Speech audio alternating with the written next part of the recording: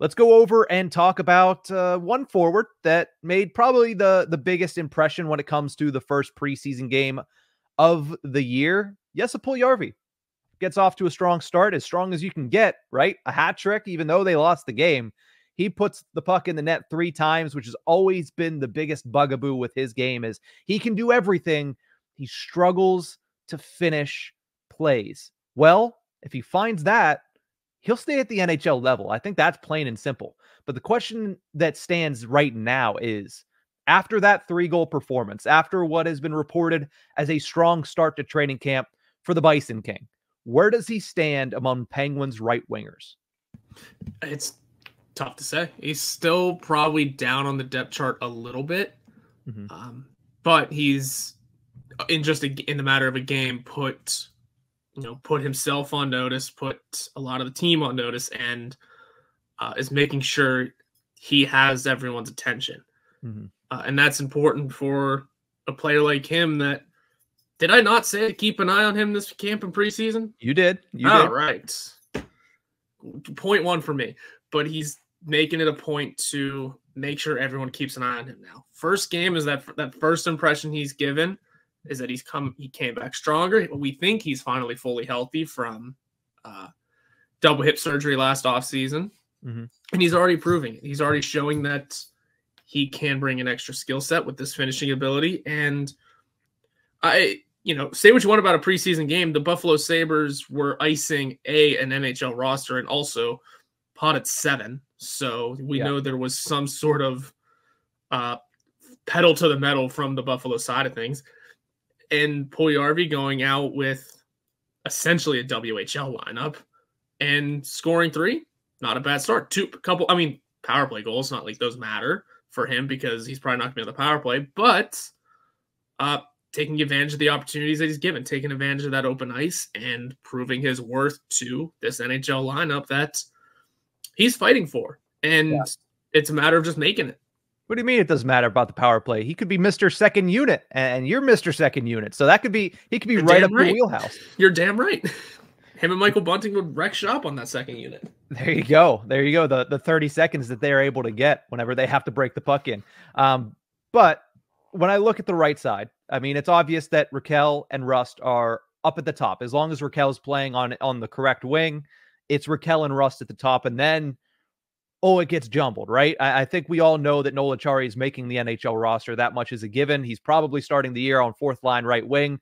So it's really, and it helps if you can play both sides.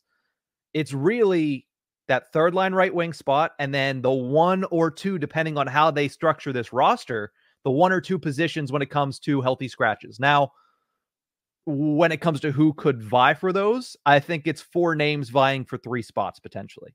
It's Rucker McGroarty, who is waivers exempt. Is this where this comes into play? That becomes a question. You have Cody Glass, who has, again, still continued to be somebody who, based on his deployment so far, I'm not exactly sure how they view him.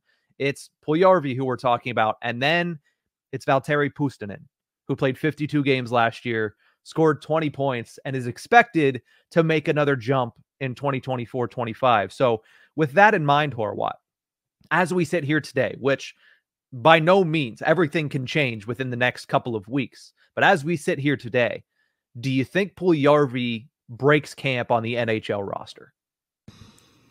If I'm saying for right now, yes. It's a tough yes, but he's already got a hat trick under his belt in the first few games. He's got more time to elevate, more time to prove that he's worthy of the spots. I just think if things shake out correctly, there's a good opportunity for him. There's a good chance for him. And the business of the game, I know Rucker McGroarty wanted to play in the NHL. He's going to have to stand out at least once in this preseason to really solidify a spot. And not that he didn't do it so far, not that he hasn't done it so far, but continuance. Yeah, keep staying that power throughout these next pace. 2 weeks. Yeah, big time. But also, kind of give him the notice. I mean, if you're choosing AHL spots, it's either Manitoba or Wilkes-Barre. So, yeah.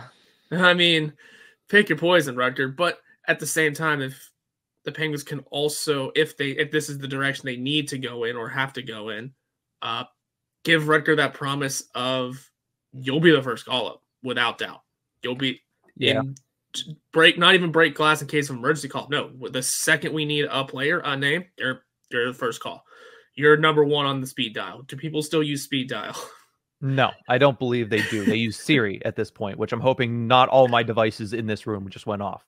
But I think the thing you're looking at is, look at last year. How long did it take before they had to use that first call up? 4 games. Yep. So if Rutger does get sent down, it might be less than a week before he's brought back up. But again, that is a discussion for a little bit later. When it comes to Jesse Puljujarvi, I think it's between him and Valtteri Puustinen, because I truly believe that McGroarty is going to make this team out of camp. I think he has shown a lot so far, and I think he's going to get more opportunities as this camp goes along. And I think the Penguins see him as somebody who they can start out in the bottom 6, and he's going to be able to build.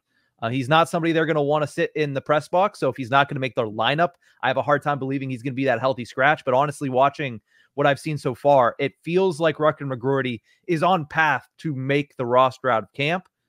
Things can change in the next 2 weeks. So I think that leaves Puljujarvi to contend with Valtteri Puustinen. And now there's a chance that both of them make it and Cody Glass is the odd man out. But again, are you going to stick a $2+ million player on waivers?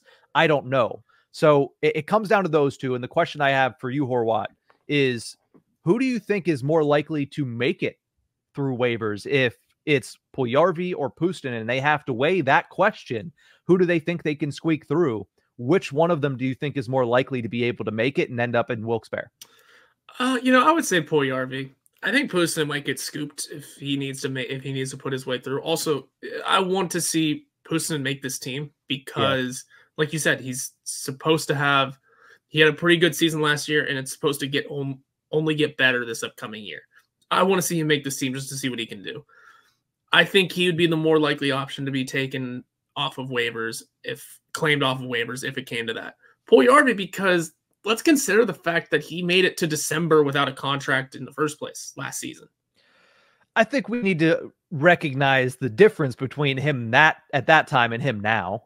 Yeah, but what I'm going to get at is, though, teams were well aware that I'm assuming teams were still well aware that he could do something in the NHL. He was planning on coming back. It wasn't, this is it, I'm going to sit out for however long, maybe go play in Europe for a year and prove it.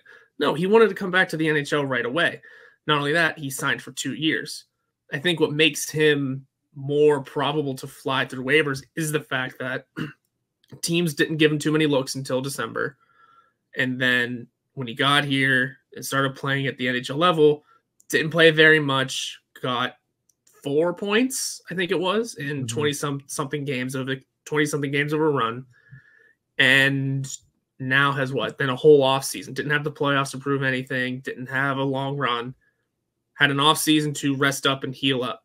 I mean, he's not leaving 31 other teams with a whole lot of, oh, here's what you can do now. So if he needs to be the one that gets sent through, I think he's likely to do it.